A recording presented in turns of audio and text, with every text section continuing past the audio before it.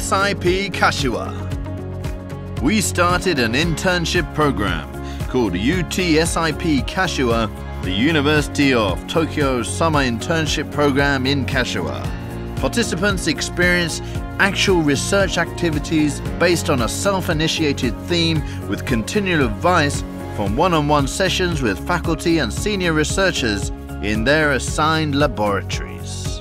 UTSIP was 5 weeks, 1 week of Japanese language in the afternoon and seminars in the morning, and then 4 weeks of laboratory work. In 4 weeks I learned so much. When I came back for my master's, I felt like I already had enough background for it. Also, you get to explore Japan from a different perspective. If you ever have the chance to apply for UTSIP or come to UTSIP, I would say do not miss it, because it is the perfect combination of an internship that you learn something new, you can add something really good. The stamp of the University of Tokyo is not nothing. It is something that you want to have. And also all the discovery, you learn a lot of things, you meet different people.